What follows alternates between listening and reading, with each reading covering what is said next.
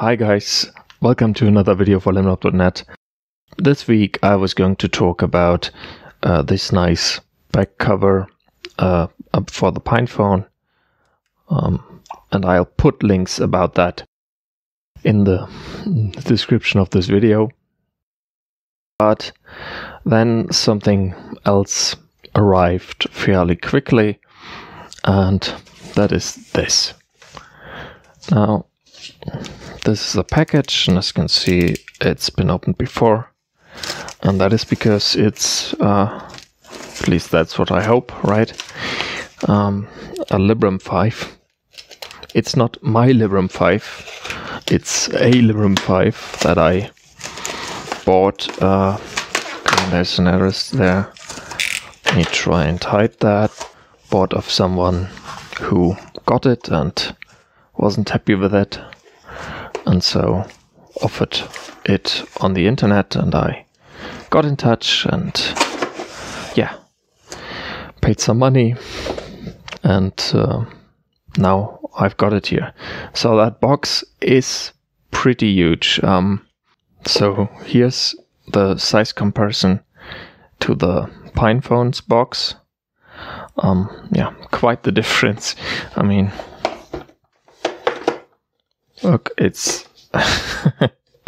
yeah, this is a giant box, but what I hear, the phone is pretty large too, and it's version 1, whatever that means. So let's open this. There's a manual. So let's open this.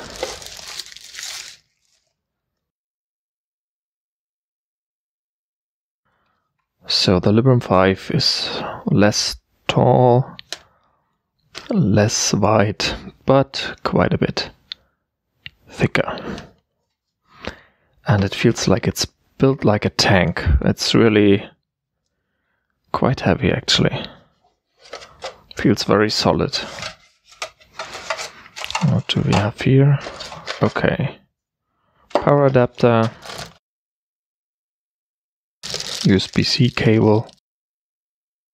Oh yeah, that's here. This is the plug, and that's, yeah, for Germany or for Britain. Well, for the EU, and that is for Britain. And this here looks like a SIM ejector, and well, that's it. Okay, and that's, I think, the headphones. Okay, so now that we've unboxed it, let's briefly look into it. Okay, the battery's in there. How do I take that one out? Oh, it has a flap here, maybe? Is that how? Take it out, because I would like to see what it looks like. The battery inside, yeah, okay.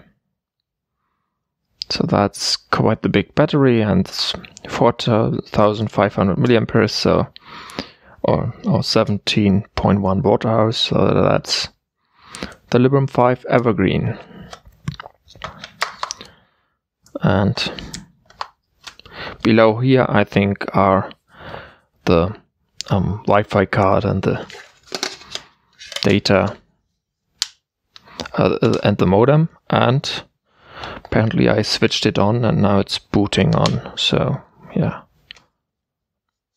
this back cover feels good. Slightly hollow, I don't know, doesn't seem to fit perfectly. But then this unit isn't brand new, and it's been used before, but it has been reset, so I hope that there's not going to be any... I don't actually know what the password is. Oh, it's 1, 2, 3. Just like on the PinePhone. So that's great. Yeah, I'll just skip through that. I'll go into comparisons in later videos, but this feels, and that is of course, well, not much to say. So I don't see a Wi-Fi device here. Maybe those kill switches are off. I don't know. So these are the kill switches.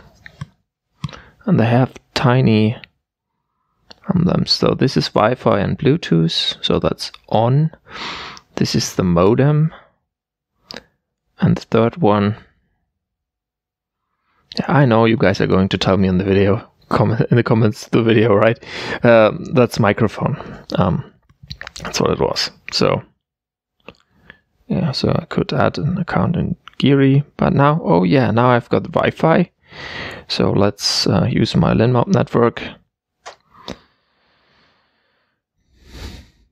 and sign in here.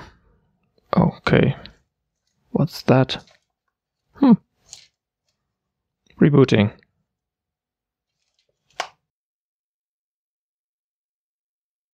Maybe I need to connect it to power. I don't know. This is fully charged, so let's just plug it in and try again.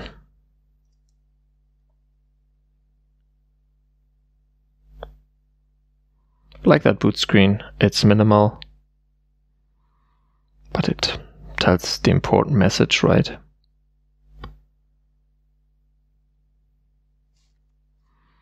Here we go again.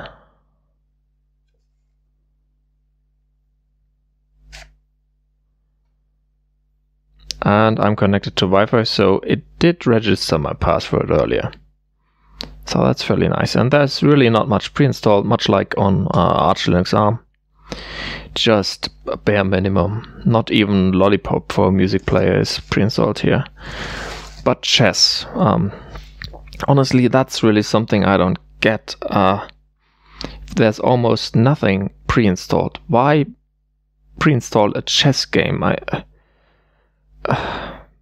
Why would you do that? I don't know. Somebody in that company must be a massive chess fan. So yeah, I'll stop playing chess here because I'll just make an ass out of myself. So yeah. Oh yeah. So there are important software updates available. That's nice. But let's briefly open my website here. See if that loads. Oh, again without the HTTPS.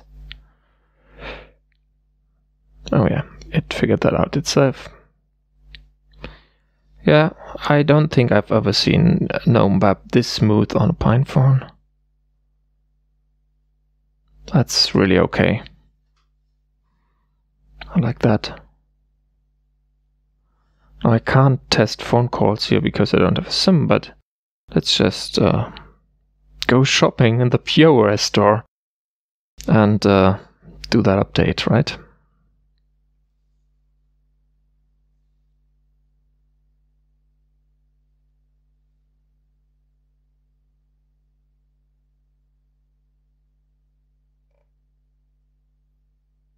Come on.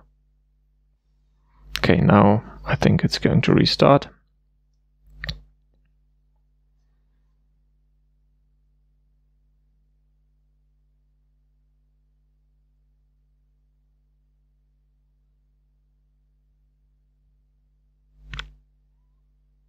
Here we are again. This might take a while. Yeah, okay, so but just a few updates, not much apparently. They recently enabled this phone has a smart card slot, so you can not only put in a SIM card, but you can also put in a smart card. And this here, by the way, is where the SIM card goes and the micro SD card. Yeah, that's where that goes. Micro SD card, nano SIM card.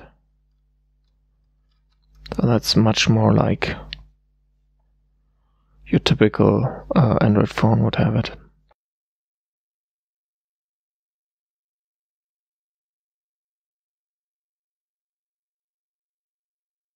Yeah, it's quite heavy, honestly.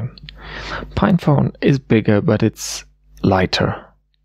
But then, if this means that this phone has much better battery life, I think I personally am fine with that then. So let's review what has been installed here.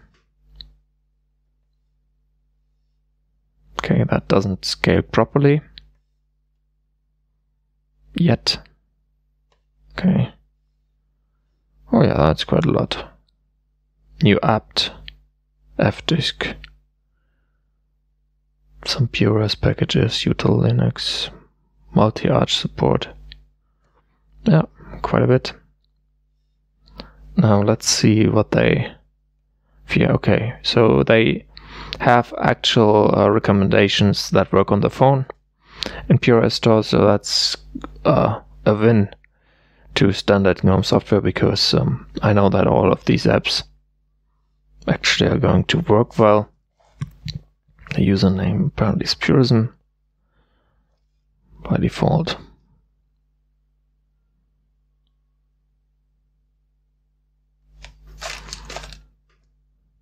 So this year is password safe. It's not the latest release, if I'm not completely mistaken.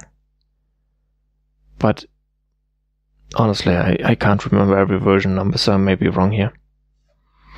Might be a previous release which was a bit slow. Hope it isn't that one.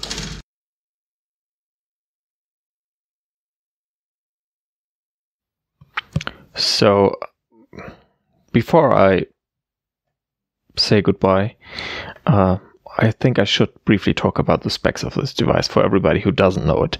So this phone has an NXP IMX8M chip, which has a Vivanta GC7000 Lite graphics GPU, which has totally free software drivers and supports, I think, at least OpenGL ES3. I don't know whether it supports 3.2 as well, but 3, I know that. And it has 3 GB of RAM, 32 GB eMMC, and that system on a chip has 4 Cortex A53 cores clocked at 1.5 GHz, which is a step up from the PinePhone's 1.2 GHz. Also, the RAM is LPDDR4, so it's should have way better memory performance. And yeah, that's that. So I hope this helps. This phone weighs, I don't really remember, more than 200 grams, I think. Almost 300 grams. Don't know what that is in American units. And that feels really heavy. It feels really heavy. It's like a brick. But I like how fast it is.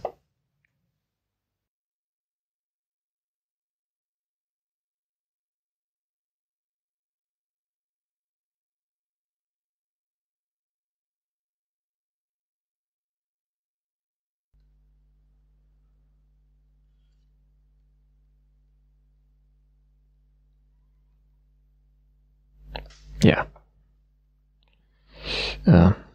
I was able to play Animatch last time when I used a previous build of Purism on the PinePhone, which is, by the way, something I'm likely going to do again for the next video, where I might compare these two, or just go on, because there are still a few PinePhone distributions I've yet to review. I recently added a new page to my blog, or 2 pages. Well, not really. This app list is just a link to Linmob apps, and videos is a new page that lists all my videos and tries to make it easier to find them on all those platforms. And I noticed that, I don't have didn't ever make a video on Fedora, which is something I'm going to try to do soon. Gen 2, I don't know when I get to that. Yeah, and there are a few more in here where I don't have any videos, or the last video is really old. I will try to have my schedule reflect this so that I'm relatively up to date on the latest videos.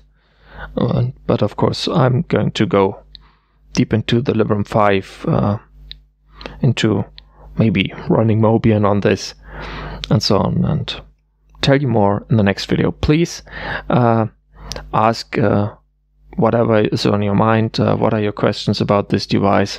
It seems to be faster than the PinePhone, I can tell you that right now, but I will report back on how this works in actual usage. So yeah, thank you for watching. I really look forward to your comments and questions on this video, and see you soon. Have a great week. Bye bye.